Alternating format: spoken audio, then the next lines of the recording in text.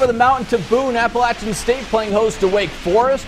Mountaineers down 3-0 late in the first. Taylor Lamb on the flea flicker going deep for Levi Duffield in the back of the end zone from 30 yards out. App State up 6-3. Extra point, no good. Remember that because it comes into play later. Later in the half, after a promising drive stalls, Michael Rubino hits a 38-yard field goal to stretch the lead out. Mountaineers up 9-3 at the half. Third quarter, Deacon striking through the air. John Walford hits Greg Dortch over the middle for the touchdown. Wake Forest up 10-9. Mountaineers getting it right back. Lamb with the shovel pass to TJ Watkins, fooling everyone and turning on the Jets. 84 yards to the house, but Wake Forest holds off the Mountaineers with a late field goal to win by just 1 point. Remember that missed extra point? 20-19, the final.